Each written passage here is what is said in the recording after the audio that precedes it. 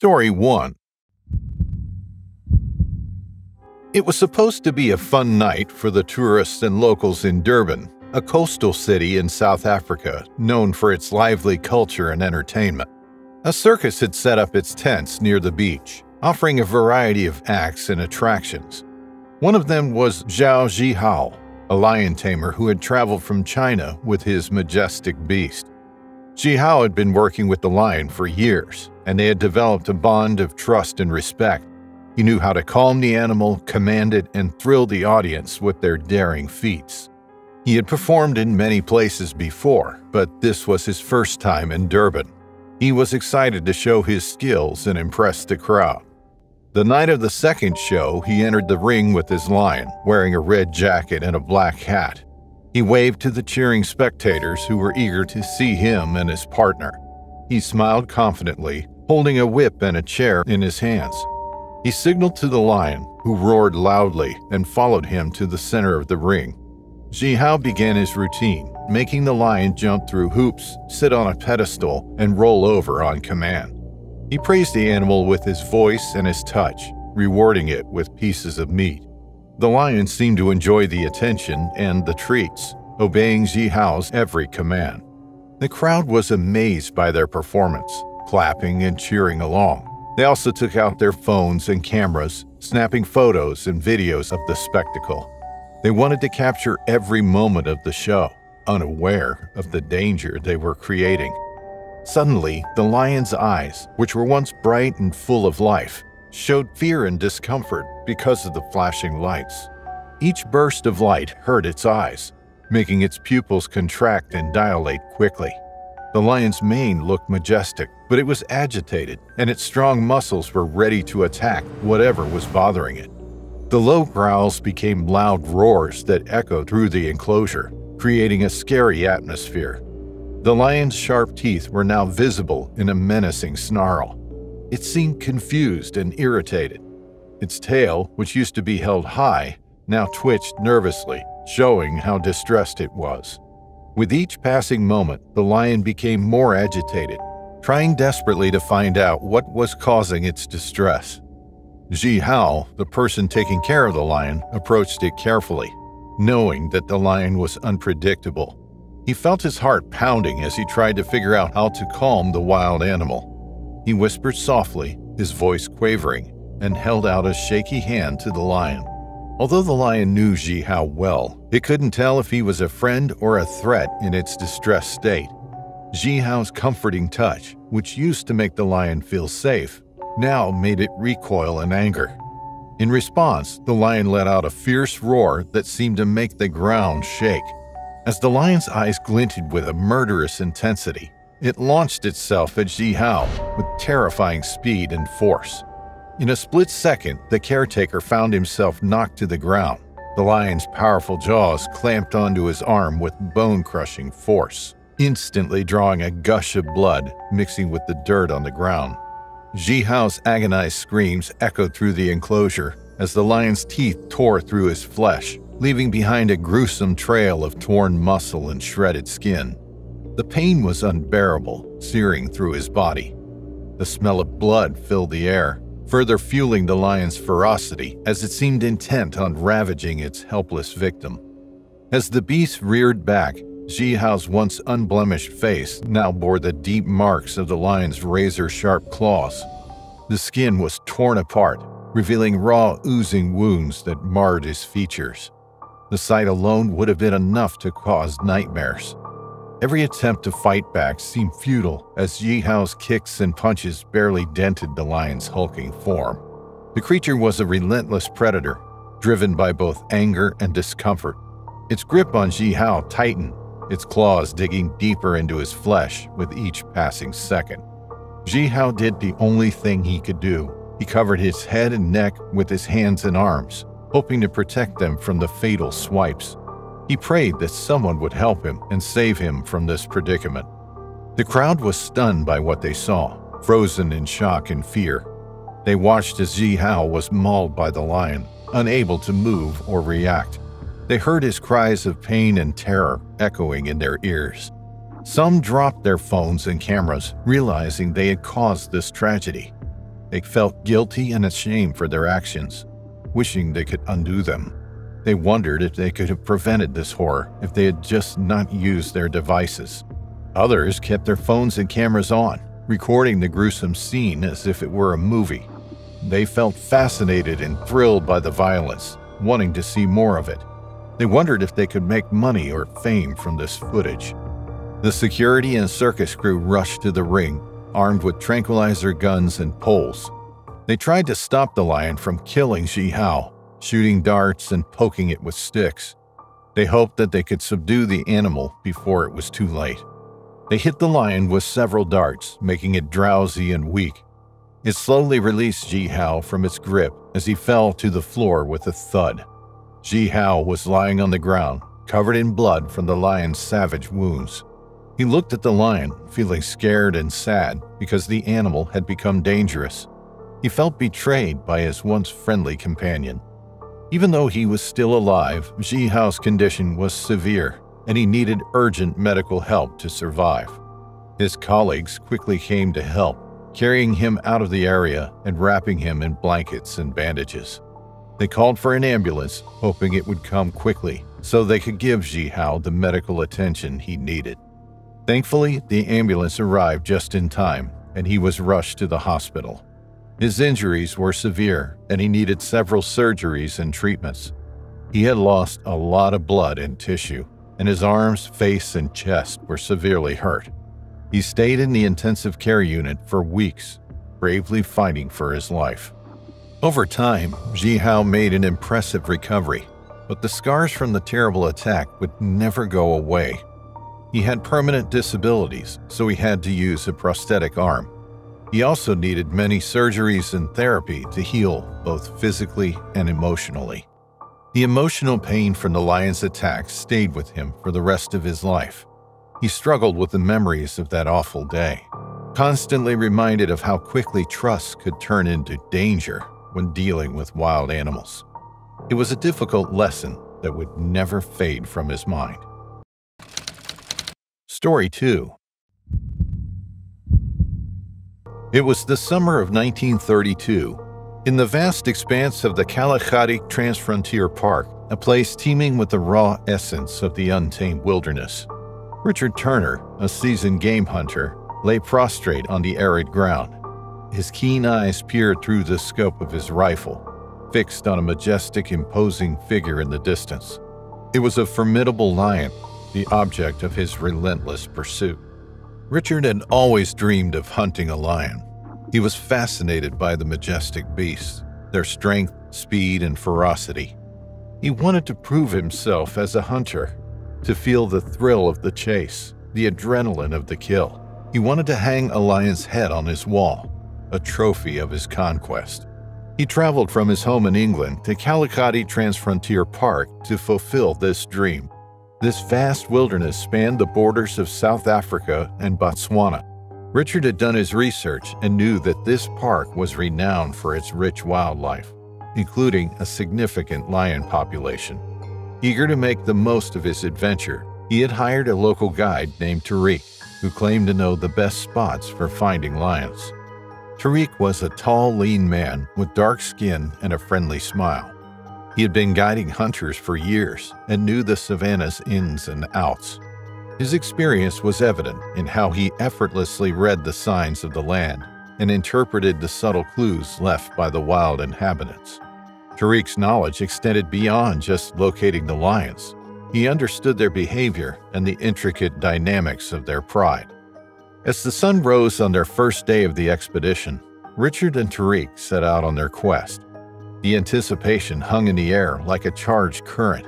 Richard's heart pounded with excitement and a tinge of nervousness. He was eager to prove himself as a hunter and believed in Tariq's expertise. They had been following a huge male lion for days, observing its movements, habits, and territory. They had seen it hunt, mate, and rest. They had learned its patterns and routines. They had waited for the perfect opportunity to strike. It came on the fourth day of their expedition. The lion was resting under a shady acacia tree, its golden fur blending with the dry grass. It was alone, separated from its pride. It was vulnerable. Richard and Tariq approached cautiously, keeping a safe distance. They crawled on their bellies, using the cover of the bushes and rocks. They carried rifles with powerful scopes and silencers. They aimed for the lion's heart. Richard felt his pulse quicken as he looked through the scope. He saw the lion's chest rise and fall with each breath. He saw its eyes closed, unaware of the danger. He saw its magnificent mane, a symbol of its dominance and power. Richard felt a surge of excitement and fear. He was about to kill a lion. He squeezed the trigger. The echo of the gunshot reverberated through the savannah, reaching the ears of another, more sinister audience. A pride of lions, concealed within the shadows, had been observing their human intruders with a watchful eye.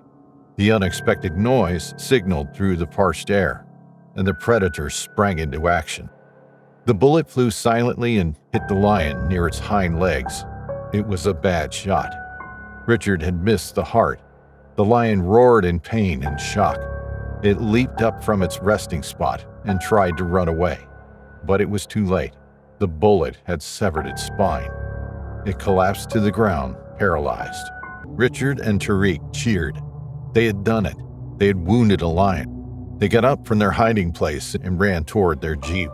They wanted to finish the lion before it died from blood loss or shock. They wanted to claim their prize.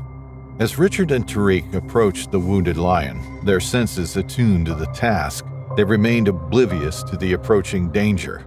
The soft sand muffled the sound of paws closing in before they could comprehend the imminent peril. The jeep bumped and rattled through the dusty terrain, heading toward the injured lion.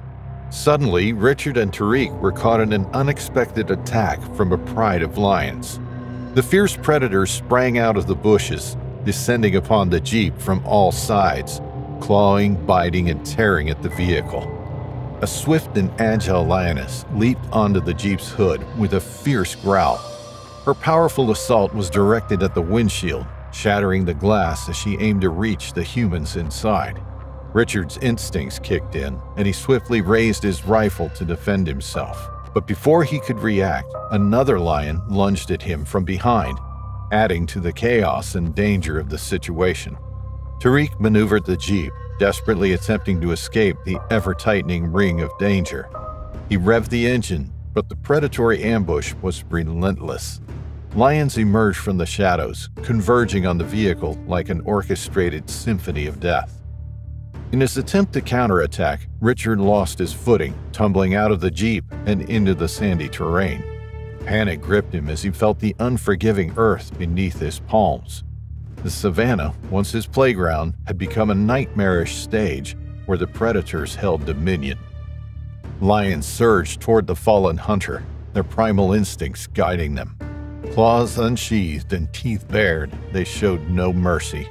Richard's screams filled the air, echoing through the park's vastness, but there was no reprieve.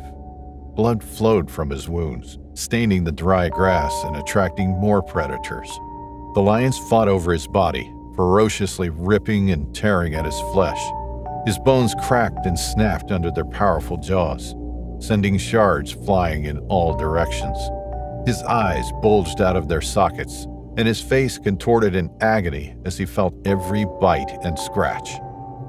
Heavy with a mix of guilt and survival instinct, Tariq pushed on the gas pedal and drove as far as he could from the scene to escape the feasting lions. As he made the distress call, his trembling voice, filled with terror, punctuated the urgency of his situation. But before a rescue team could arrive, the gruesome fate of Richard Turner had already been sealed.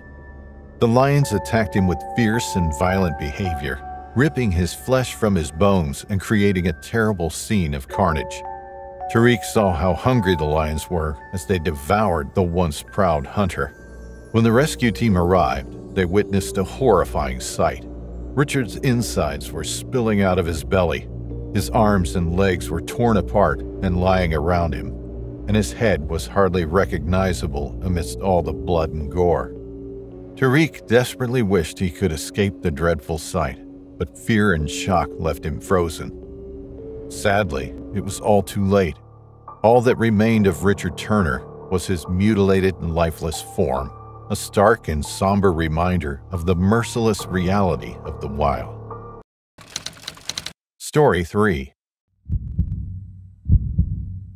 Lilia Smythe had always dreamed of visiting the Serengeti. This vast and beautiful savanna was home to some of the most incredible wildlife on the planet.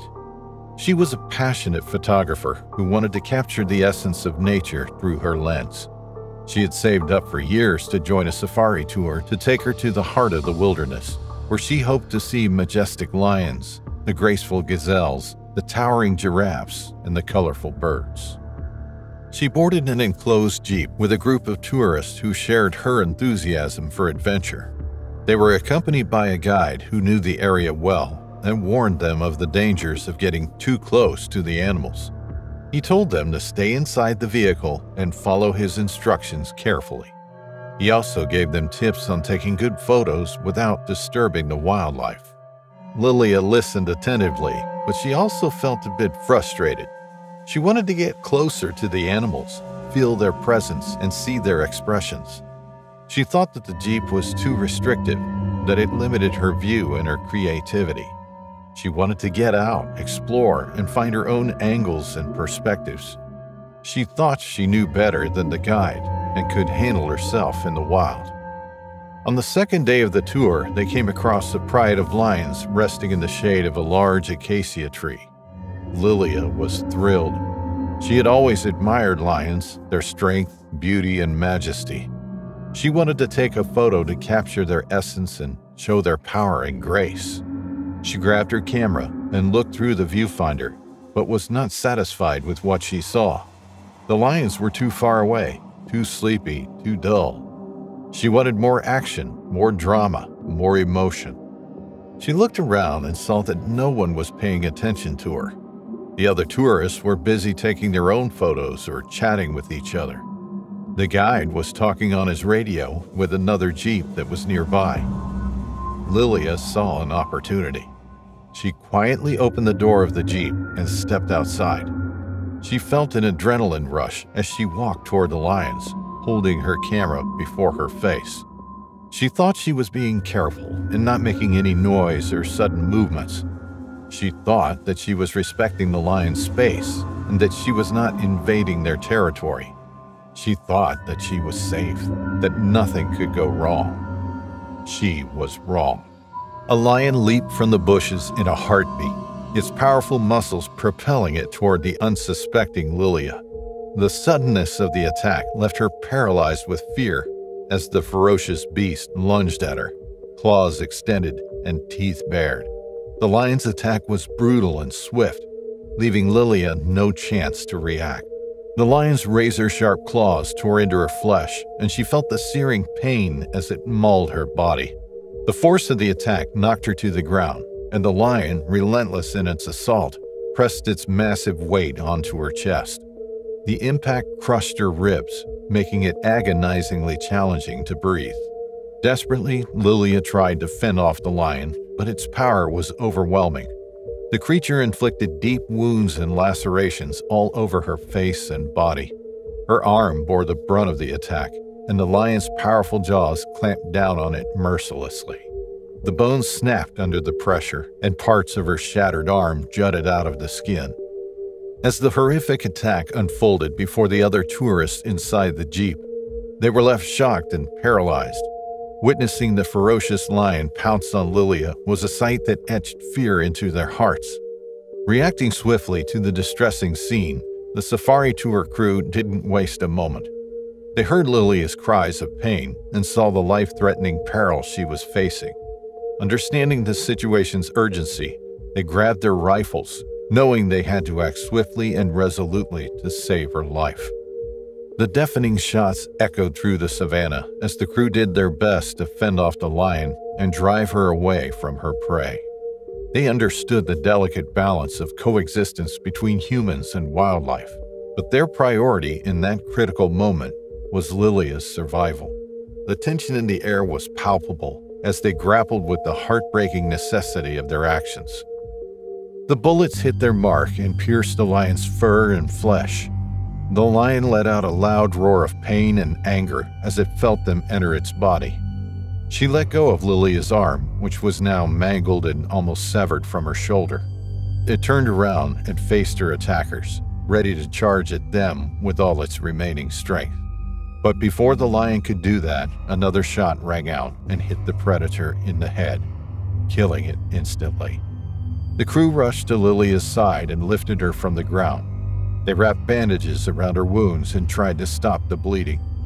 They called for help on their radio and waited for a helicopter to arrive.